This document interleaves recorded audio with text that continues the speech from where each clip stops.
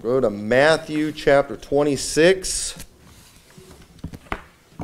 Let's read Matthew chapter 26. We'll start reading in verse 26. Look what it says. And as they were eating, Jesus took bread and blessed it and brake it and gave it to the disciples and said, "Take, eat, this is my body."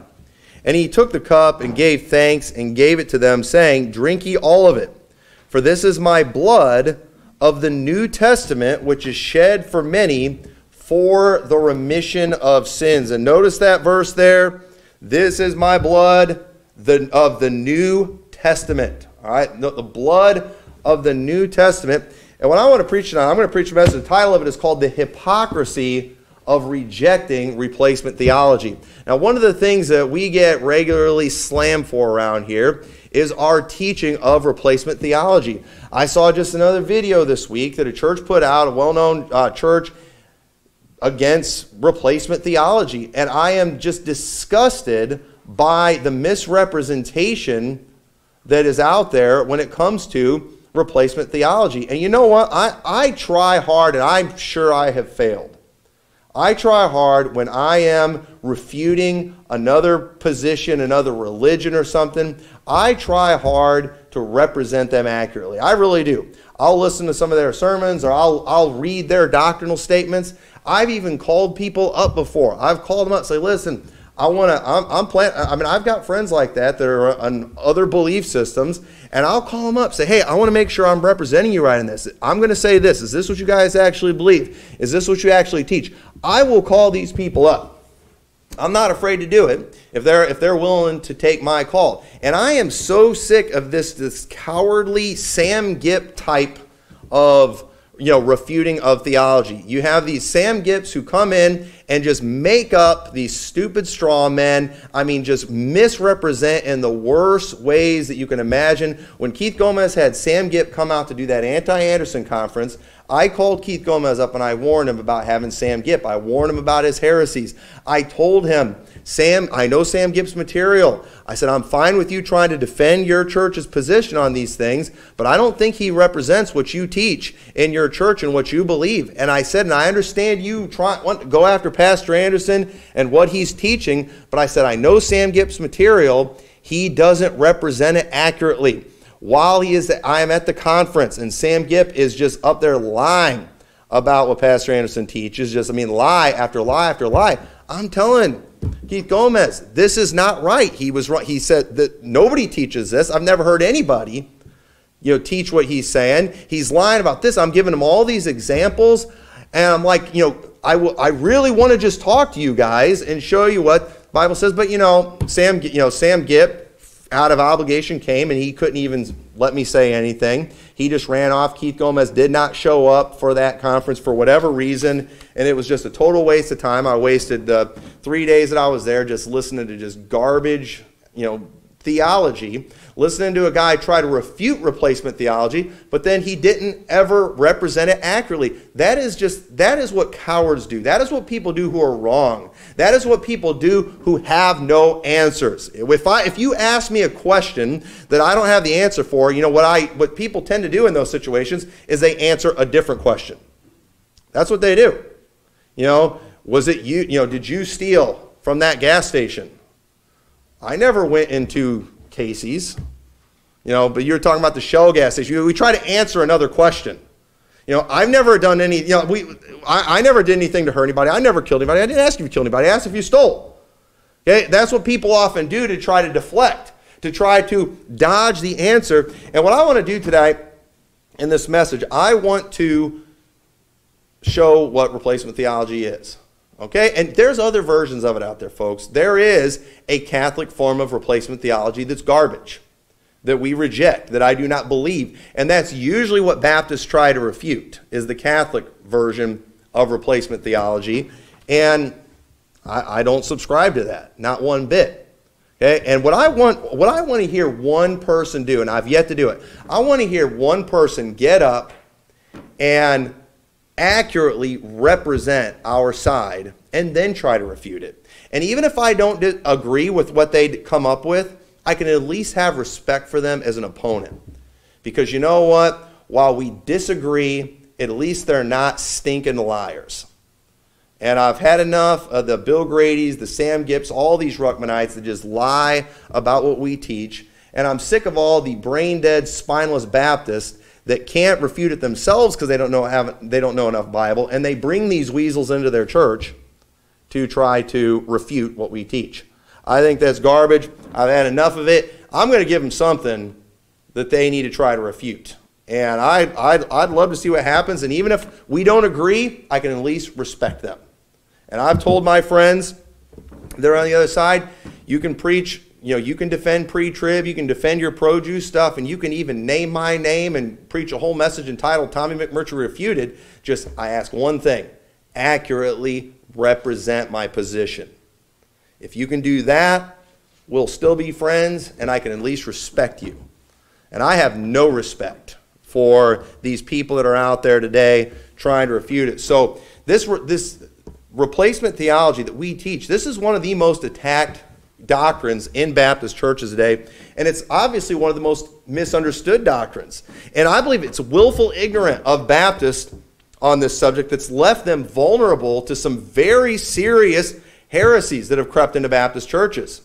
Because they are rejecting this, there's certain aspects of replacement theology that they've rejected. They've allowed the leaven of Zionism to come in, and it's messed up their salvation. You've got guys teaching dispensational salvation. You've got guys teaching faith plus works in the Old Testament, faith plus works in the tribulation. That's heresy. That shows these people they've lost the whole concept of salvation and why Jesus even had to come to earth. It's clear that they've missed that. They've lost it. There's preachers that are still preaching a right gospel now, but they are wide open. They are vulnerable to the heresies of dispensationalism, and we're seeing good churches that are just getting really caught up deep into dispensationalism in an attempt to defend these pet doctrines that Baptists have gotten on board with of the pre-trib rapture and being Zionist. And it is killing churches, and these people, it's sad what's going on. And so literally almost everything I'm going to teach tonight is replacement theology, and most Baptists believe it. All right? And it's actually hypocritical when they teach the stuff that I'm teaching tonight. And I'm going to show you how hypocritical it is to teach what most Baptists teach, yet deny replacement theology. And so, it is Zionism, too, that's rocked God's people to sleep, through the teachings of the pre-trib rapture. That's why their churches are dead right now. Their churches they're not toughening their people up, getting them ready for persecution and for tribulation. No, they have lulled these people to sleep. They've made them think they're in the Laodicean lukewarm church age. And pastors, instead of figuring out what's wrong, we're in the Laodicean church age. There's no such thing as a Laodicean church age. That's dispensational garbage right there. Baptists, they've been brainwashed through the use of extra biblical terms that have been used. They've been used to keep them from biblical terms that would ultimately lead people to the truth. For example, the rapture of the church. I keep hearing some of these guys say that, the rapture of the church. Listen, when you hear a guy say the rapture of the church, just mark it down. That person is a copycat, and they have not studied that for themselves. What is the rapture of the church? Or it's like the rapture of the church. Why do they say the rapture of the church? You want to know why they say the rapture of the church? Here's why they have to say the rapture of the church. Because if they just say, let's say, here's a biblical term, how about the gathering of the elect? The gathering elect, that's different in Matthew 24. Isn't that what it's called in Matthew 24? He will send his angels to gather his elect. If they use the word gathering, we've got a big problem. Because 2 Thessalonians 2, I beseech you by the coming of our Lord and our gathering together unto him, that you be not soon shaken in mind or be troubled. He goes on to talk about the rapture, how it's not going to come until that man of sin be revealed. But the thing is, if we would called it the gathering or the gathering of the elect, people would have associated Matthew 24 with 2 Thessalonians 2 and 1 Thessalonians 4. They might assume that being gathered together and caught up together with them in the clouds might be the same event. And it is the same event. So what do they say? The rapture of the church. The rapture of the church. Why? because the church is not Israel. It's what they're always trying to separate the people of God, so they use that term. But no, it's the rapture of the saved.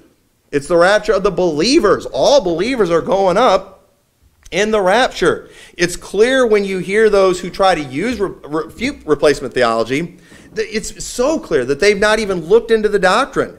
And all they do is they just refute a perverted form of it, like the Catholic version of it. And there's some other weird versions of it out there that they might have their fun with just to look like they're, good at refuting these things. But, common statements that I hear opponents say that just proves their ignorance. All right, that just proves they are not qualified to even try to speak against what we teach because they have no idea, is when they say things like, the replacement theology crowd, they believe that God has broken his promise to Israel. That's what they say all the time. They believe God broke his promise to Israel. No, the Zionists have changed God's promise to Israel is what's happened. And I'll show you that. They have changed the promise of God from what it clearly says in the Bible. They have changed the meaning of it. They have literally changed God's promise to something else. No, I believe that God kept his promise to Israel, or is going to keep his promise to Israel. I absolutely believe that. I just believe these bozos have changed God's promise to Israel to fit their doctrine. They say that we look at the Jews with condescension the way the Jews used to look at us. That's what they say. But no, actually, we believe they can be saved exactly like us if they'll believe in the Lord Jesus Christ. We actually believe there is neither Jew nor Greek, there is neither bond nor free, there is neither male nor female. We believe that God is not a respecter of persons. That's what we believe. So, now we do have a huge problem with the religion because it's an antichrist. They say that replacement theology, it's the heretical idea that God has abandoned the Jews and replaced them with the church. I'd like to hear them catch one of us say that God abandoned the Jews and replaced them with the church. That's what they say that we believe. But yet they're not going to find anybody saying that. They're not going to find me saying that God abandoned the Jews.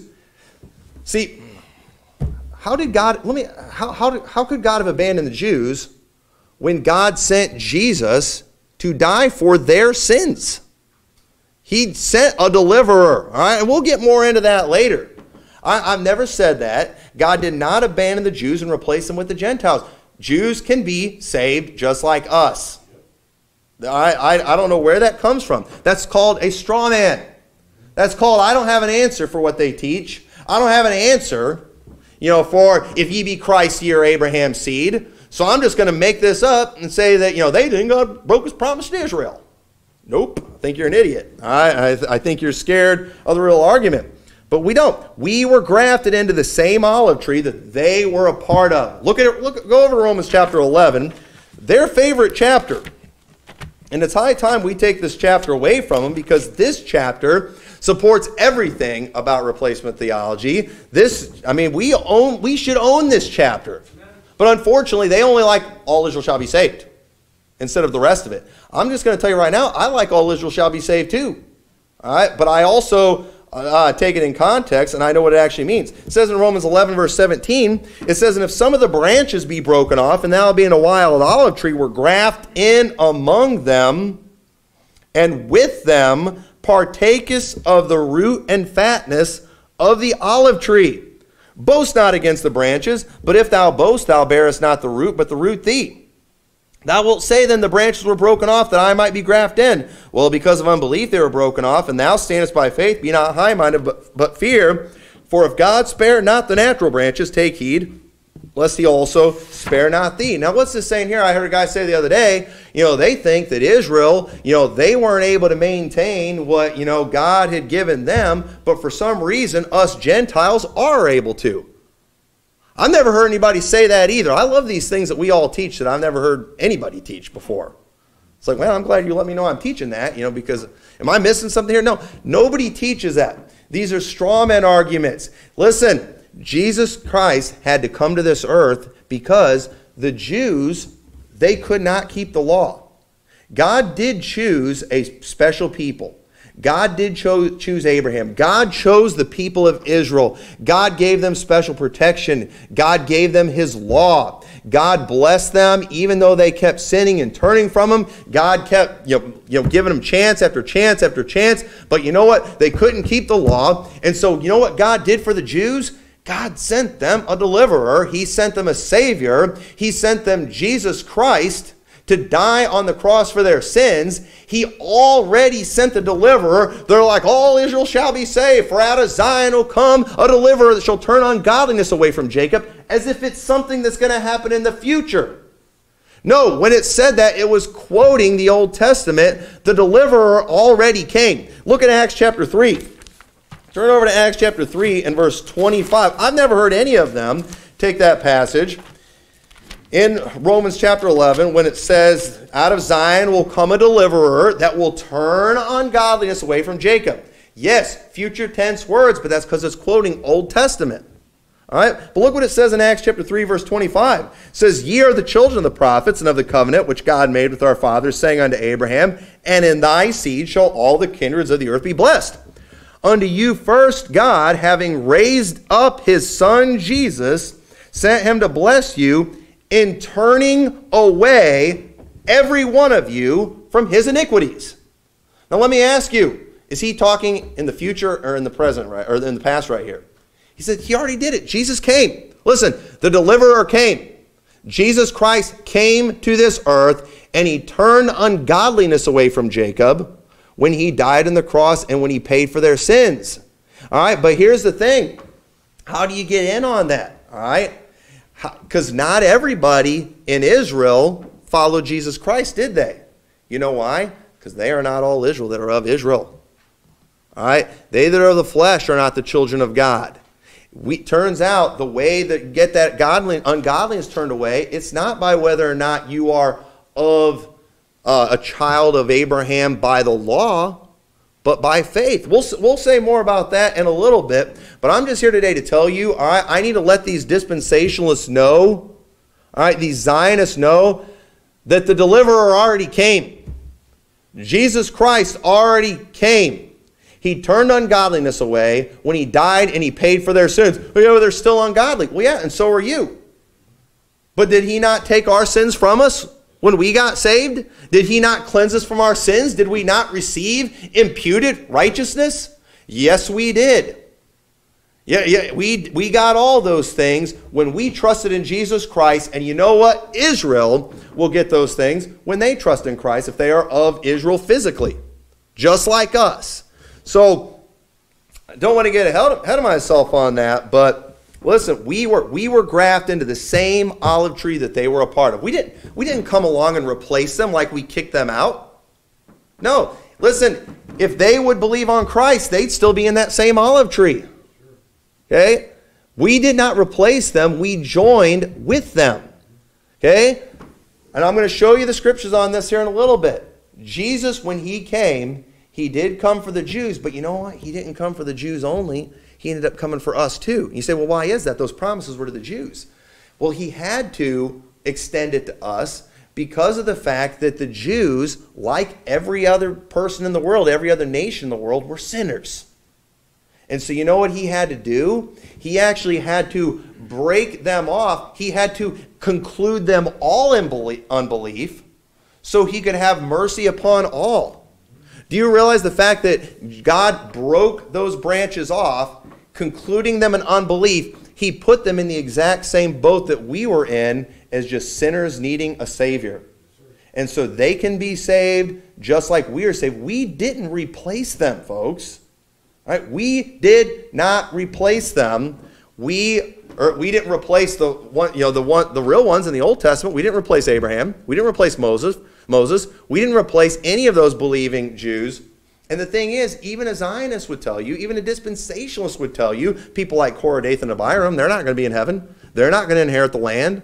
Even they today will tell you that the unsaved ones aren't going to inherit the land. It's only those who are saved by faith in Jesus Christ. You know, this one clown in this video, he was just like, you know, a God that's not able to deliver his own people is quite a small God. He delivered his people when he took away their sins on the cross. It's not his fault that some rejected. Okay? He did what needed to be done. These people, they need to go back to basic kindergarten in doctrine. is what they need to do. But unfortunately, they're trying to look smart. You've got a bunch of just these rednecks who sound dumb. They look dumb, but they want to sound smart by going and reading Larkin, Darby, and Schofield and coming up with this stupid dispensational theology. Dispensational is probably the biggest word that they know. They want to be able to use words like that, and so they come up with all this stuff so they can, look like they're smart when they're idiots, and they don't even realize that they need to go back to kindergarten and learn a concept of the Old Testament and the New Testament. Okay? The New Testament replaced the Old Testament. So I'll show you more on that in a little bit. But when that guy, I'm listening to this guy when he's like, a God that is not able to deliver his own people is a very small God. And I'm thinking, I wanted to take this guy and I just wanted to smack him over the head with Romans 9:6. What does it say? Not as though the word of God hath taken none effect, for they are not all Israel which are of Israel. Neither because they are the seed of Abraham are they all children, but in Isaac shall thy seed be called. That is, they which are the children of the flesh, these are not the children of God. I want to hear one of these guys expound on this passage. Amen. They that are the children of the flesh are not the children of God, but the children of promise are counted for the seed. And I got bad news for you. Galatians says, and now we, brethren, as Isaac was, are the children of the promise. That's real simple. That's so simple, I can get Lana up here and teach that. These buzzards. Listen, the truth is, people who reject replacement theology, they need to go back to kindergarten, doctrinally speaking. And we've got to reject this stuff. They need to just man up and admit that, you know what? I wanted to look smart, and I skipped addition and subtraction so I can go right into algebra. And you know what? Algebra is so confusing. Most people look at all that gibberish on there, and they can't tell if it's right or wrong either. You know, it's funny how an algebra equation, it looks like one of Robert Breaker's charts proving a pre-trib rapture, doesn't it? Isn't that interesting? What do most people do when they look at a Robert Breaker chart? Looks like he knows what he's talking about. I'll go along with him. All right? But somebody who's actually done some studying is going to figure it out and see all the mistakes that are in there. And you know what? What these people need to do, they just need to go back to basic kindergarten. All right? So I've got 3 questions I'm going to answer tonight. All right? And I'm going to not answer them in this order, the opposite order of what I'm going to say. So first off, what is replacement theology? Second off, what was replaced? Third, why did what was replaced need replacing? Now that's the question I want to answer first. Because what I'm about to tell you here, most Baptists are going to agree with this. Most Baptists teach this. Most Baptists are teaching, singing replacement theology every week, and they don't even know it. All right? So why did what was replaced need replacing? Look what it says in Romans chapter 8 in verse 1.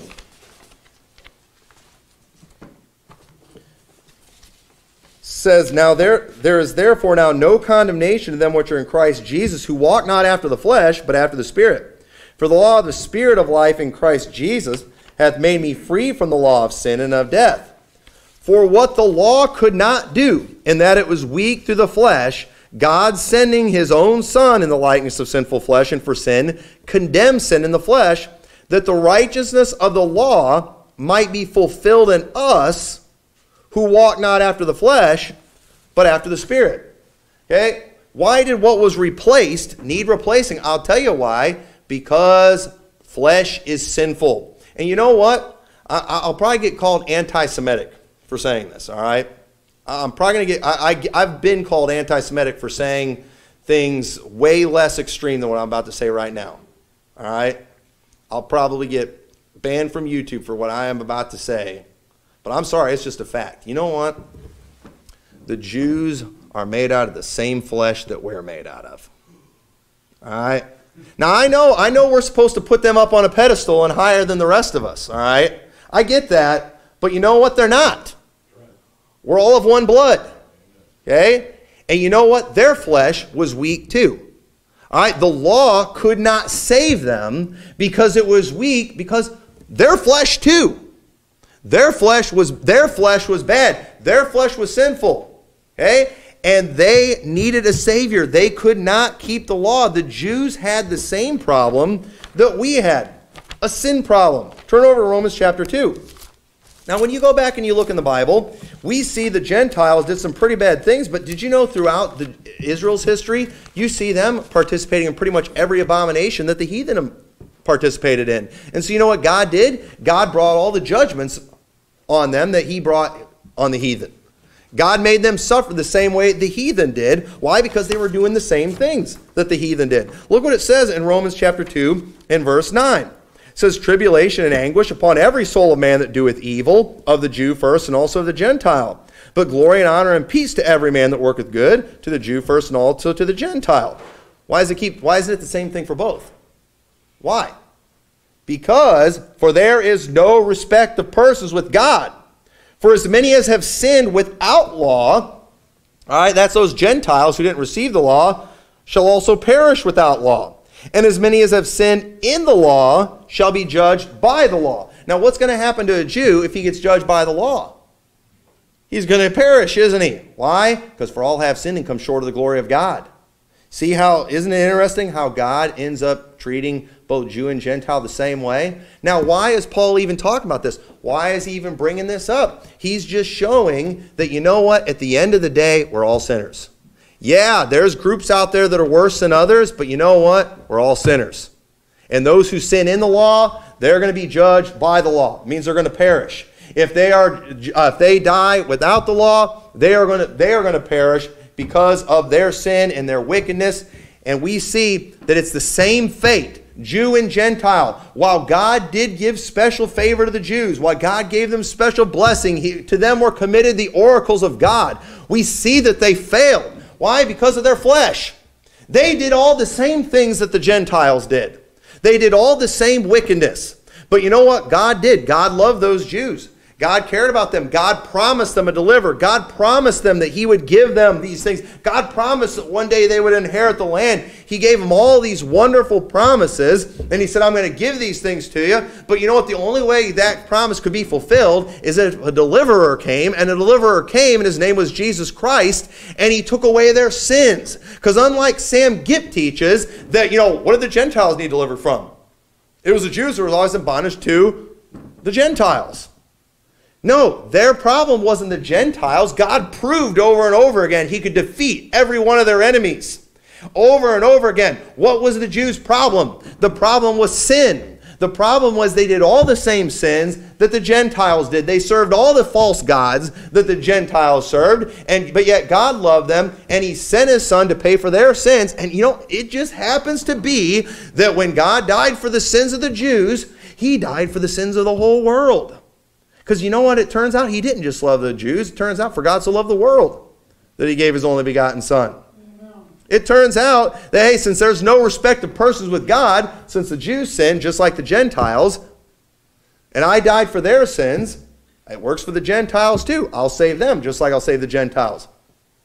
So we see why what was needed replacing was because the Jews had a sin problem. The law was not going to get them to heaven. There needed to be a new way. There needed to be a new covenant. There needed to be something better, is what the Bible calls it. And it was called the New Testament. And that New Testament was the blood of Jesus Christ that was promised in Jeremiah. It was Jesus Christ. So because the Jews had that sin problem, God had to send a deliverer or a Messiah. And it's the same one that he sent for us.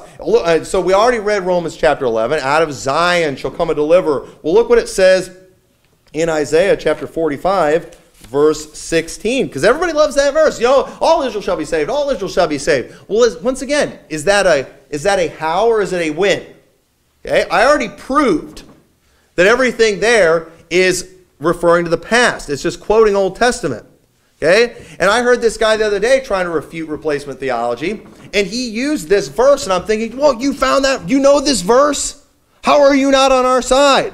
All right? I never found this verse until I've been in replacement theology for over a year. And I'm thinking, man, this guy knows this verse, and he's not replacement theology? Look what it says in Isaiah chapter 45, verse 16. They shall be ashamed and also confounded, all of them. They shall go to confusion together that are makers of idols.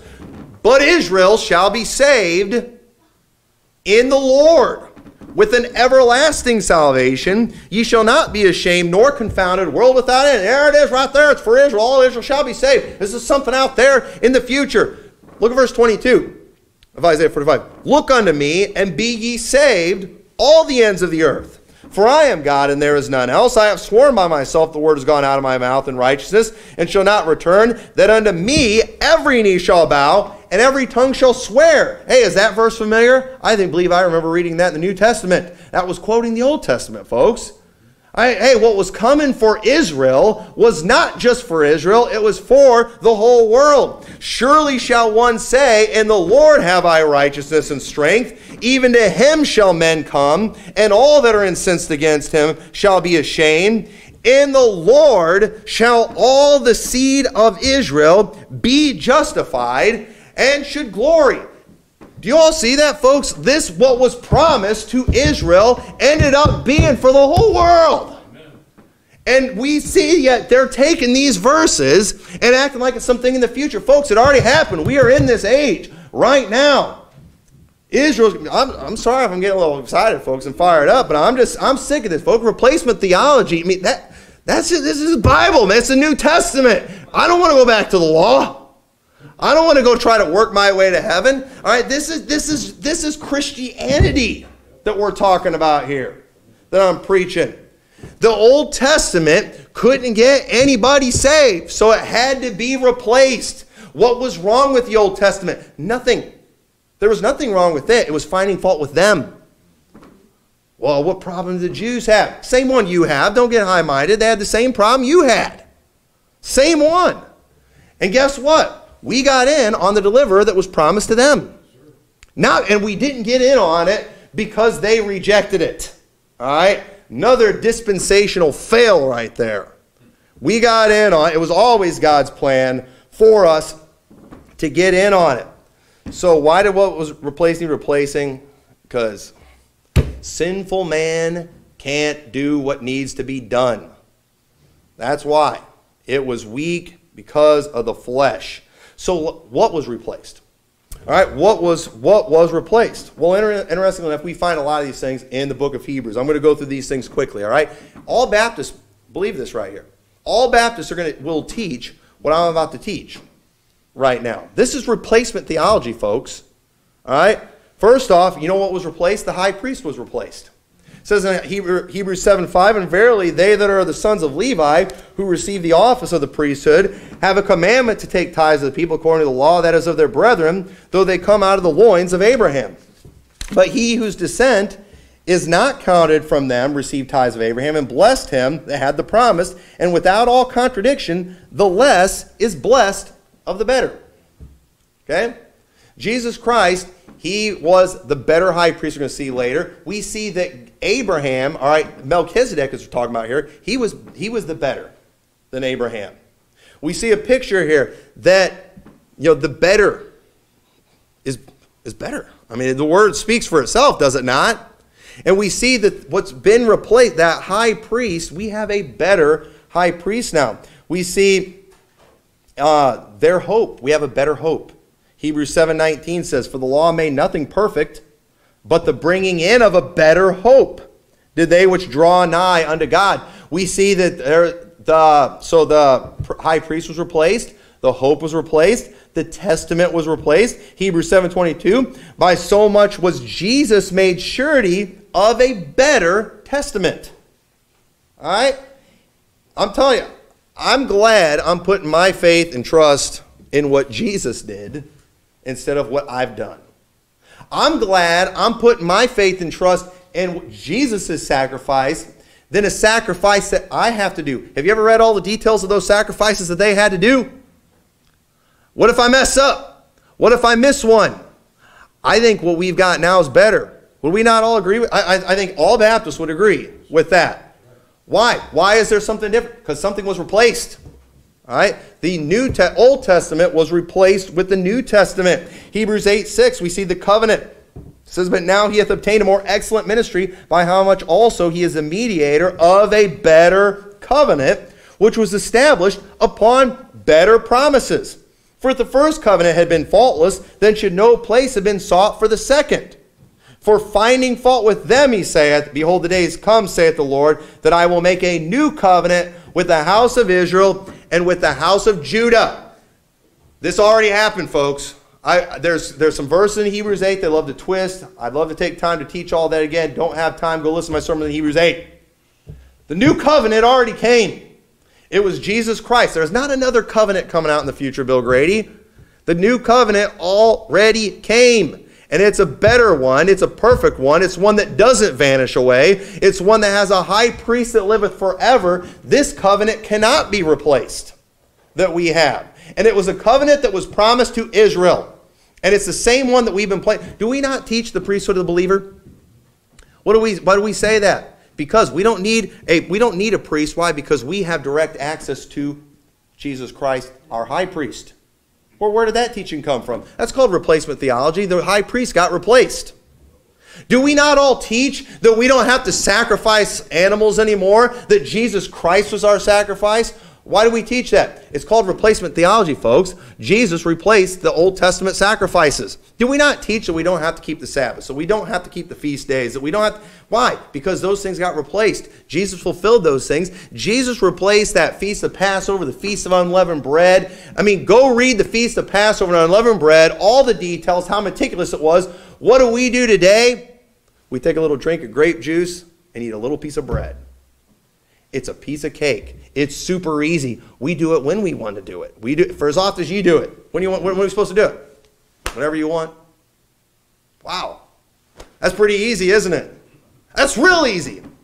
You know, kind of like how it's easy to get saved because Jesus did all the hard stuff. What is that called, my friends? That is called replacement theology. And you got these hypocrites out there bashing this, participating in replacement theology every time they take the Lord's Supper, every time they baptize somebody, every time they claim that Jesus Christ is the only way to heaven, that he was the sacrifice for sins. They are preaching replacement theology. Why did he do all those things? Because the Old Testament couldn't do it, is why he did these things.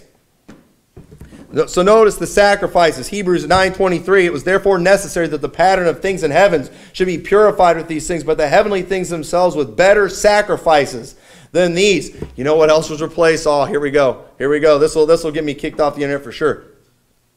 Their country or their land. Uh-oh. Hebrews 11:13 says, these all died in faith, not having received the promises, but having seen them afar off and were persuaded of them and embraced them and confessed that they were strangers and pilgrims on the earth. I'm going to have fun with this verse right here. But for they say such things that declare plainly that they seek a country. You know, I just feel like getting sidetracked right now. But I love these people that just want to make a big deal about the land. Israel in the land, Israel in the land, Israel in the land, Bill Grady said. Bill Grady, he brings that dirt to that service. Talking about Israel's going to be married to the dirt, the land of Israel. These guys, they go over, they take their trips to the land of Israel, they kiss the ground. God promised this land to Abraham and his seed. Oh, what a great land it is, and look at the way it's blooming. Look at the beauty of Israel. Just praising the land, praising the land. One of these days, Israel, you're going to get it back. They go over there, man, they just support Israel. They wave their flag. They tell them that land's for you. We're going to stand with you so you can get this land away from the Palestinians because God promised it to you. God promised it to Abraham. Abraham was looking for this land, but look what it says. Look what it says here. It says, for they that say such things declare that they seek a country, and truly if they had been mindful of that country from whence they came out, they might have had opportunity to return. But now they desire, you see that word again, we see all throughout Hebrews, a better country. That is an heavenly. Wherefore God is not ashamed to be called their God, for he hath prepared for them a city. Who's he talking about here in Hebrews 11? He's talking about them from the Old Testament. These bozos, they want to talk about the promises that God gave to Abraham about that land right there. But God said, you know what? Just like I had better sacrifice for you, a better high priest for you, a better everything for you, guess what? I got a better land for you. But they want them to go back and have the crummy land that's over there today. What in the world? Folks, God's got something better. God promised this better thing that was to come to them, to Abraham. They want to get all hung up on this conflict going over there in Palestine. They want to go over, they want to protest that stuff. They want to buy guns for these people and bulletproof vests and flashlights so they can see the Muslims when they're shooting at them better. They want to do all these things for them to help them get this land when God says, you know what, I've got a better land for you. In fact, it's the very land that Abraham was looking for. It's that better country. It's the heavenly country. And they're saying, no, we want them to have the old stuff. Well, that doesn't even do any good. Folks, they're missing the boat. You know what these people would do if they love those people over there in Israel? They'd go over there and tell them about the better high priest and the better covenant with the better sacrifices that comes with the better country. Say, stop worrying about this land over here, and why don't you go and you get the country and the land that Abraham was looking for, the one that God promised your father, a better land. But they're getting hung up on that, and it is sad, just ignorance. This is New Testament theology right here. This is replacement theology that I'm talking about. So verse 39 of Hebrews 11 says, and these all having obtained a good report through faith receive not the promise, God having provided some better thing for us, that they without us should not be perfect. Yeah, look folks, there's a lot of promises that we see there in the Old Testament. There's a lot of promises, but y'all realize what God ended up providing, what God ended up replacing is better. And they're all hung up on the old promises, okay, that God fulfilled, but in a better way. All right? God ended up having something better, a land, a heavenly country. So the blood of lambs was replaced by the blood of Jesus, Hebrews 12:24, and to Jesus the mediator of the new covenant, and to the blood of sprinkling that speaketh better things than that of Abel. The blood that Jesus shed was better than the lamb that Abel slew. It was better.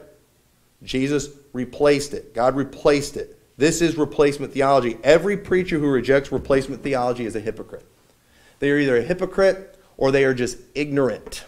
They are ignorant of true replacement theology, and they are two-faced in their interpretation of the Scriptures. These false prophets, these sons of Schofield, that want to go and they have replaced Jesus Christ with the Antichrist Jews, is what they've done, with the synagogue of Satan. They have replaced Jesus Christ with the Antichrist Jews. I wish I had time to go through Galatians chapter 3. But go ahead and turn over there real quick. I just need to slap them in the face with Galatians chapter 3 and 4, the most ignored passages in the Bible because they just scream replacement theology. It says in verse 6, even as Abraham believed God, and it was accounted unto him for righteousness. Know ye therefore that they which are of faith, the same are the children of Abraham. And God, foreseeing that God would justify the heathen through faith, preached before the gospel unto Abraham, saying, in thee shall all nations be blessed. And that's not us getting blessed because we gave money to the Jews. Jesus Christ was that blessing. What was the blessing of Jesus Christ? The fact that we could be saved. That's what it was. So then they which be of faith are blessed with faithful Abraham. You know, when I was a little kid, I was 6 or 7 years old. It was when we lived in Spring Valley. We were having devotions. We're going through the book of Genesis. My dad read that passage where it said, I will bless them that bless you and curse them that curse you. And I remember my dad read that verse, and I asked him, I said, Dad, do you think we descend from Abraham? That's what I asked him, because we're blessed. I felt like we're probably descendants of Abraham because we're blessed. And I ended up learning that no, he was Jew, we come from Japheth. We're Gentiles. And it was disappointing. I was like, man, I thought for sure we've got to be descendants of Abraham because we're so blessed. You know, and it's sad to say, you know, almost 30 years later, I found out I was right. I was absolutely right. I do descend from Abraham, not physically, but spiritually. I am a child of Abraham according to Galatians. That's what, folks, this is kindergarten. This is kindergarten stuff that I'm teaching right here. All right, the children of the promise are counted for the seed. Look what it says in verse 10. For as many that are of the works of the law are under the curse, for it is written, curses everyone that continueth not in all things that are written in the book of the law to do them. But that no man is justified by the law on the side of God. It is evident, for the just shall live by faith. Look at verse 14, that the blessing of Abraham might come on the Gentiles. The blessing of Abraham might come on the Gentiles. Why do they keep saying, you know, I will bless them that bless thee and curse them that curse thee? and still keep applying it to the Jews. It says the blessing of Abraham might come on the Gentiles. How could that be? How could that come on us unless it doesn't matter who you come from physically, but it matters where you come from spiritually. And you come through Christ spiritually by faith in him. Look at verse 16. Now to Abraham and his seed were the promises made. He saith not unto seeds as of many, but as of one unto thy seed, which is Christ. And this I say, that the covenant that was confirmed of God in Christ the law, which was 430 years after, cannot disannul that it should make the promise of none effect. For if the inheritance be of the law, it is no more a promise, but God gave it to Abraham by promise. Folks, people keep saying that land belongs to Israel because God gave it to them by promise. Okay, I agree with that. So why are you calling those people over there who deny Christ the children of Abraham when the Bible doesn't? Well, they're the ones who descend from him physically. Oh, okay, so they're his children by the law? Is that what you're... that's what they're saying, folks. But the Bible says, for if the inheritance be of the law, it is no more of promise. Folks, the land belongs to Israel by promise, not by the law. But God gave it to Abraham by promise. Wherefore then served the law? It was added because of transgression to the seed should come, whom the promise was made, and it was ordained by angels in the hands of a mediator. Look at verse. Let's jump down to verse 20. We'll keep reading. And the law is made against the promises of God? God forbid. For if there had been a law given which could have given life, verily righteousness should have been by the law. But the Scripture hath concluded all under sin, that the promise by faith of Jesus Christ might be given to them that believe. That's everybody once again, folks. We're all in the same boat. Verse 26, for you are all the children of God by faith in Christ Jesus. So, folks, it is very clear. It is very clear that, we are the children of Abraham. Yes, sir. Amen. And they are not. The Bible specifically, explicitly says that they are not. These Zionists, their only claim that they have that land belongs to them is that they descend from Abraham physically. Then that would make them children by the law. If it's their children of the law, the promise is of none effect. Folks, I want those people over there, I want them to get the land. I want them to claim the promise, but they're going to have to get saved first. They're going to have to accept Jesus Christ. If they don't, they're not going to get it. So lastly, what is replacement theology? Quickly, I'm going to try to go through this. It is the teaching that the New Testament replaced the Old Testament. That's what it is. It's a teaching that the law condemned man because he was sinful, but yet God still loved us and he sent Jesus to replace us on the cross. Amen. It's the teaching that the promises of God can be obtained through faith instead of by the law. It's a teaching that we're no longer Jew and Gentile because both Jews and Gentiles failed miserably. Both failed horribly. But instead, you know what? I don't have to worry about being a Jew or a Gentile. You know what? I'll just be in Christ.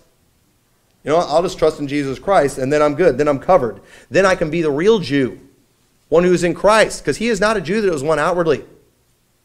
Yeah, we are a real Jew by being in Christ. We can be the real Israel. So what about the Israel? And most Baptists, I think they'd agree with that. I think they have to agree with that. So what about the Israel of today? Well, first off, they're not Israel. Romans 2 made that real clear. They are the synagogue of Satan. Revelation makes that clear. 1 John makes that clear. 2 John makes that clear. Get ready to get smacked in the face with 2 John. These stinking hypocrites out there. What are they? Are counterfeit. They are antichrist. And God's not done with the physical Israel. You know why? You know why God's not done with Israel? Physical Israel? Because God sent a deliverer 2,000 years ago who paid for their sins. And they can still be saved if they will call on Christ. They're not reprobate. Any individual of them can still be saved if they'll believe on Christ. If they do not, they will go to hell just like everyone else. I know that's anti-Semitic to say they're just like everybody else once again, but they are. Okay? There are promises concerning the land that are to be fulfilled. Okay? I believe they're going to be fulfilled with a better country. That God actually promised, the one that Abraham actually looked for. I also believe that they will be fulfilled in the millennium. But those promises are going to be fulfilled to the ones who God actually promised them to. He promised those to those who are of faith. He promised them to those Old Testament saints that are dead and in the grave right now. But guess what? Ezekiel 37 makes it clear there's going to be a resurrection from the dead. Not a forming of a state of Israel in 1948. Folks, they're going to rise from the dead at the rapture.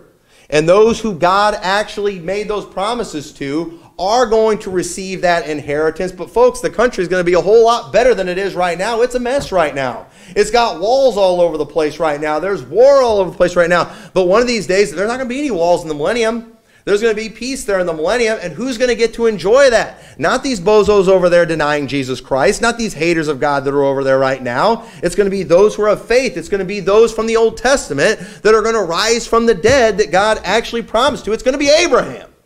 It's going to be Moses. It's going to be David and Solomon and people like that. Those things will be fulfilled in the millennium. 1948 was a counterfeit. That was not the fulfillment. And they're always talking about these end times prophecies. Like these things in the Old Testament, like Israel without any walls. Israel is currently building walls everywhere. How in the world is what you're seeing there in the Old Testament, that prophecy being fulfilled? Now, folks, that's not going to happen. They're going to keep building walls until Jesus takes over that place. Those things aren't going to be fulfilled until the millennium. What we're seeing right here is not the fulfillment of those prophecies. It's a fraud. These people are deceived. And so, but there are things that are going to come, but they're going to come to those who are the children of Abraham by promise. That's us. I'm sorry. Galatians 4:28 is really clear. We, brethren, as Isaac was, are the children of the promise. So, turn over to 2 John. All right. Well, I'll get to that one here real quick. So here's, and this is just bonus, all right? This is bonus right here. But you know, every preacher who rejects replacement theology, once again, is a hypocrite. They are two-faced, and it's high time that they get their theology together and they start practicing what they preach. And you know what? From now on, every church who rejects replacement theology, I'm calling on them to throw out certain songs, like how about All Hail the Power of Jesus' Name that we sang earlier. It says, ye chosen seed of Israel's race. Okay, now we don't get our theology from the hymn books like a lot of people do. But you know what? We like it when our hymn book matches what the Bible teaches. And in this case, ye chosen seed of Israel's race, I believe that applies. I believe that's right. These people don't think we are of Israel's race. You know what? They need to throw that song out. They need to throw out when the roll is called up yonder, when it says, when his chosen one shall gather. Gather. That's the word we should be using instead of rapture. That's not in the Bible. When his chosen one shall gather to their home beyond the sky. Well, if we're not the chosen ones, why are we singing when his chosen one shall gather? Why are we singing about the Jews' rapture? And then saying when the roll is called up yonder, I'll be there. Well, when his chosen one shall gather, that's the Jews' rapture. When the roll is called up yonder, that's our rapture. So which one are you going to be there for? Both of them, because ours comes first, and we'll still be up there when the Jews come too, right? I don't know what they're going to do with that. They need to do some rewriting of that song if they're going to do it. They need to stop singing Come and Dine. What does it say? He invites his chosen people. Come and dine. You know what else they need to do? They need to stop singing it as well with my soul. They need to stop singing their favorite verse at the end when it says, and Lord, haste the day when my face shall be sight, the clouds be rolled back as a scroll, the trump shall resound, the Lord shall descend. The clouds being rolled back as a scroll is in Revelation chapter 6. That happens after the sun is darkened and the moon is turned to blood, which Matthew 24 says is after the tribulation of those days. Which they would say, well, that's the Jewish rapture. So why are you singing about the Jewish rapture again, and it is well with my soul? Why are you so excited about that day? You know, when, it has nothing to do with you, because you're not a Jew. You know, these people are hypocrites. Get rid of it. They need to stop singing nothing but the blood. They need to start singing, what can wash away my sins? Nothing but the blood, unless you're a Jew. Because Jesus is going to save them when he just shows back up. He's just going to save them for nothing. No. They're being hypocrites. All dispensationalists need to stop singing yesterday, today, and forever. And then for the final just bonus that I shared in Sunday school today, that I just learned this last night. Turn over to 2 John. Every preacher who rejects replacement theology, who has used this verse to teach their people to reject Jehovah's Witnesses and to be rude to Jehovah's Witnesses and to run off Jehovah's Witness is a two-faced hypocrite. Now, folks, I have used this verse to prove we should run off Jehovah's Witnesses, and I think it's still appropriate. All right? But y'all know what it is in 2 John, only one chapter there. I'm in the wrong. I'm in 1 John. Look at what it says in verse 10. If there come any unto you and bring not this doctrine, which doctrine? It's a good question. The Bible says, receive him not in your house, neither bid him Godspeed. If you do, you're a partaker of their evil deeds. Like that. Let's get them Jehovah's Witnesses. Well, here's the problem. There weren't any Jehovah's Witnesses in John's day. But you know what? There was a group in John's day. There was a specific group who was saying that Jesus wasn't the Messiah or the Christ. Look what it says in verse 7. For many deceivers are entered into the world who confess not that Jesus Christ is come in the flesh. This is a deceiver and an antichrist. Who was saying that Jesus Christ did not come in the flesh? It was all over 1 John. It was the Jews. They were the ones who said he wasn't the Messiah. Look to yourselves that we lose not the things which we have wrought, but that we receive a full reward. Whosoever transgresseth and abideth not in the doctrine of Christ hath not God. He that abideth in the doctrine of Christ, he hath both the Father and the Son. Who claims to have the Father, but they reject the Son? It's the Jews. The Jews are the ones who do that. And what does he say? He's telling them to abide in that doctrine. Don't let those people, don't let the Jews deceive you on this. And he said, what did he say? And if there come any unto you, bring not this doctrine, receive him not into your house, neither bid him Godspeed. What are these bozos doing over there today? They are going over, they are taking money to Israel, they are blessing Israel, they are going to jewelry stores and going to these Jews and thanking them for giving us the Bible, thanking them for giving us the Messiah, telling them we pray for you, we love you. You know, we want to be a blessing to you. We're going to buy you guns. We're going to buy you bulletproof vests over there in Israel. And these people reject that Jesus is the Christ. They reject that Christ is come in the flesh. Christ the Messiah. They reject that the Messiah has come. The people who are teaching the very doctrine that John said, don't let him come into your house. Don't bid them Godspeed. If you do, you're a partaker of their evil deeds. And let me tell you, that wicked group that's over there killing Palestinians and these Baptist churches that are supporting these people, that are praising them, are partakers of their evil deeds. They're helping kill. Yeah, it's another group of wicked people, but you know what? It's still murder. It's still wicked, and you know what? They're phonies, and they're two-faced, and they're hypocrites when they use 2 John, and they tell you to follow that with Jehovah's Witnesses, but then they turn around and they say, now don't you dare say anything against the Jews. You say anything against the Jews, God's hand's going to be against you. He's going to come down on you. You're going to lose the blessing of God. Don't be surprised when you lose your job and when you end up sick and in the hospital because you were saying things against the Jews. You don't say something against the people of God. The Bible says they're not the people of God. The Bible says not to be a blessing to those who reject that Jesus is the Christ, and yet they are teaching opposite. Why? I'll tell you why.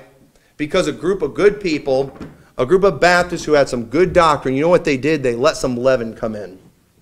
They let Schofield come in, people like him, and bring in this wicked doctrine of Zionism, and they have embraced it, and they have loved it to the point where they've let it change the doctrine of end times. They've let it change the teaching on the rapture, and they are even in many cases, not in all cases yet, but give it time, the people who continue to hang on to this dispensational garbage, this Zionist garbage, will eventually all just be dispensational salvation. Faith plus works in the Old Testament. Faith plus works in the New Testament. And when they're at that point, they're not saved anymore. Anyone who understands salvation, anyone who is saved understands that no one ever could get saved by the law, because the Bible says that, and no one ever will get saved by the law. God is not going to go back to an Old Testament economy that didn't even work in the first place when he already provided something better. We have an Old and a New Testament. The Old Testament was replaced by the New Testament, and the Old Testament's not coming back. And God gave us better things. God replaced those things, And many of these things we've talked about tonight are it's being preached right now across Baptist churches throughout this country, yet at the same time, they're going to go and in these same churches, they will bash people like me for what we teach. They can't refute it. They can't accurately represent it, but they're going to bash it anyway. Why? Because their popes told them to. Their Bible colleges told them, you're supposed to be dispensational. I don't really understand dispensational. Yeah, but fine. They want to be popular. They want the praise of men. They want to be accepted. And folks, it's a lie. And they've taken this thing way too far. It's gotten out of hand. They have been challenged, folks. The word is out. They are accountable. Zionism is a fraud. It is a lie. And it is high time we get back to biblical Christianity. Amen. Replacement theology. Old Testament, it's gone. The New Testament has entered. We have a better high priest, and he's not going anywhere, folks. This covenant is going to hang around until our high priest is no longer around, and our high priest isn't going anywhere. He's not going to die again. We are in this covenant. It will end when Jesus ends, and he will not end. Down with Zionism. Down with this dispensational garbage. It is high time these people repent and they get back to biblical New Testament Christianity. And that, my friends, is replacement theology. Let's pray. Dear Lord, thank you so much for your word, Lord. I pray that this message came across in the right spirit, Lord. It's hard not to get fired up when you think about just the simple truths that are just being cast to the wayside, Lord, so people can just hang on to be a part of a political movement that's of this world and that's of the devil. And dear God, I pray you'll just wake people out of their sleep and help them to get back to just basic biblical New Testament Christianity. In your name we pray. Amen. Well, let's go.